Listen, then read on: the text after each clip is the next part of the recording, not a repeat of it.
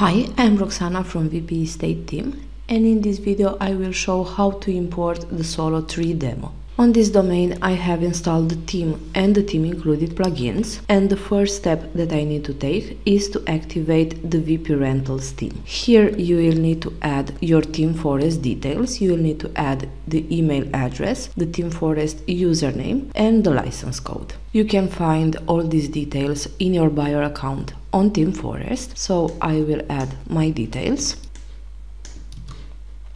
I will tick the consent checkbox and I will press register license. My theme is now activated. The next step before importing the demo is to install the SVG Support plugin. We have the option to add SVG icons for features and amenities, and for the demo SVG icons to be imported along with the demo content, you will need to install and activate the SVG Support plugin before the demo import. So I will go to plugins, I will press add new, I will look for the SVG Support plugin. This is the plugin that you need to install. I will click install now. I will activate the plugin and now I can proceed with the demo import. For that I will go to WpRentals options import demo. Here you'll find all theme available demos. You need to be aware that you can import only one demo at once, and if you change your mind and you need a different demo, you will need to clear database first. Also, before clearing database, you will need to deregister your license to be able to use it again. You can do that from WpRentals license. Here you just need to click deactivate license and after clear database.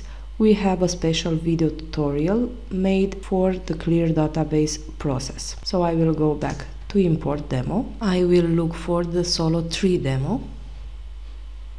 This is the one. I will click import demo and continue and import. Now I will wait for the demo content to be imported. The process might take a few minutes. The demo was imported successfully, and next I will show the steps that you need to take after the demo import.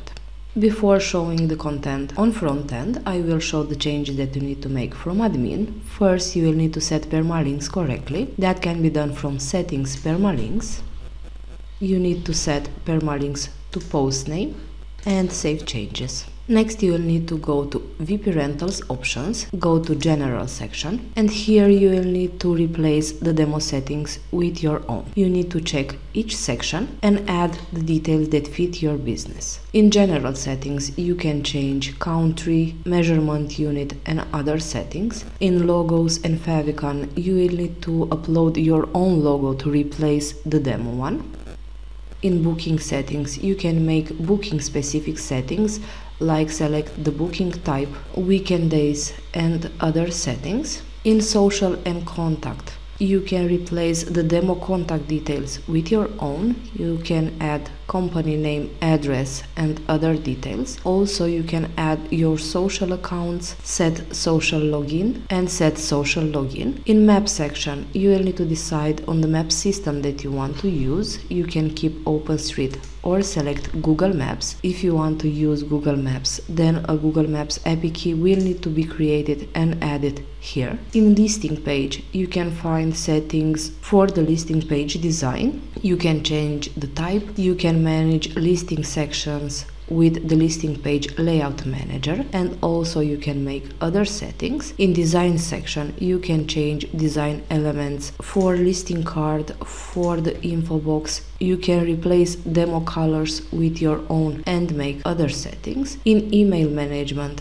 you can make settings for the notifications that will be sent from your site. You have here a list with the notifications sent and you can change each email content. In payments and submit, you can make settings for the listing submit page. You can select the fields that will show in the submission form and make other settings. Also, in this section, you can make settings for the booking payment options. You can set a deposit fee and a service fee. Also, here you can set the payments. You can set PayPal or Stripe from the theme, or you can enable WooCommerce and use for payments any WooCommerce add-on. Next, in search, you can manage the settings for the advanced search from the theme. You can set type and make other settings, and also in SMS manager section you can enable the SMS service that will be powered by Tulio. This was just a quick overview. You will need to check in detail each section in theme options and add your own set. Next, I will go on front end. The demo content was imported. You will see all the demo sections. And for the page to show exactly as the one from the official demo, you will need to make manual adjustments for this section. This section was created with listing categories, and since on import the IDs of the categories will be different, this section will need to be manually adjusted. First, I will show how the section was created. The page was created with Elementor, so I will edit it with Elementor. I will scroll down to that section. Here we use the WpRentals featured category. The demo categories were not saved, so you will need to manually select the ones that you want to display on front end. I will select random categories just to show how this widget works. You will need to do this for each element. Once you have selected all categories, you will need to click update to save the changes made, and next you will need to manually upload an image to each category used in this section. That can be done from admin. You'll find all listing categories under listings. They are categories: what do you rent, city, neighborhood, area, features and amenities, and property status. I will go to categories. As in homepage, I selected categories from this section. In order to upload an image, I will need to edit the category. I will press the upload image button. You can select an image from your device or select one from media. I will select an image from my device. I will select the image that I want to add. I will click open, insert into post, and update. Now on homepage, on refresh, you will see the image that I just uploaded. Since the same steps will apply, I will add the rest of the images of the record and after show the results. I added all images. Now the section shows as the one in the official demo. These are the steps that you need to take after the demo import. Next, I will show a quick overview on how you can edit the homepage elements. I will go back to the Elementor editor. I have Navigator enabled to have better access to each page section. You can enable or disable from here. I will start with the first section, which is the header one. Here we created a section with 3 columns. I will move Navigator lower so you can see the sections. I will select the first column. Here we added an image. You can change it from style section. Here you can replace the demo image and add your own.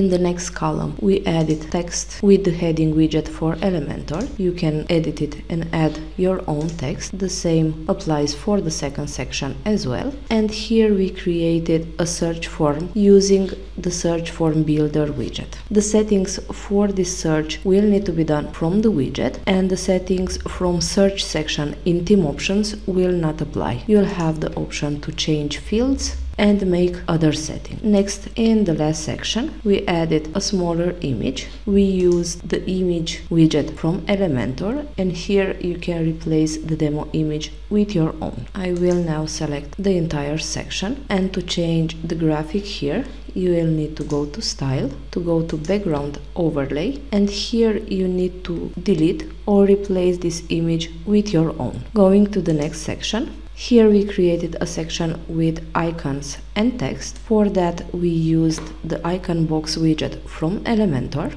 You will be able to change the text and also replace the demo icon. You will need to do the same for each element used in this section. Going further to the next section, here we created a presentation section with image and text. In the first column we added this image. You can change it from style section. Here you can replace the demo image with your own. And in the second column we added text with the heading widget and the text editor widget from Elementor. We added social icons using icon widget from Elementor. You can change the icons and add your links. And here we added text with heading widget from Elementor.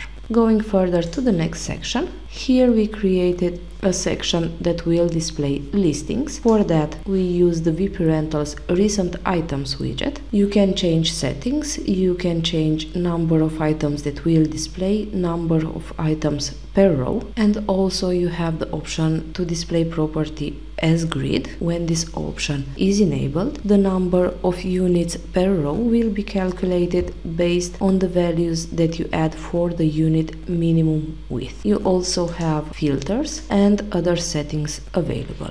Going further to the next section, here we added a section for activities. For that we used multiple columns. We added a column with image that you can change in style, and next a column with text, and next a column with a button. Here you can change the text and the link, and also we added text with the heading widget from Elementor. This was done for each column. The images can be changed from style, and the columns with text and button, and here you just need to change button and text. Going further to the next section, here we created a section that will display listing categories. I have already explained how to set this section. You can add here any categories that you want.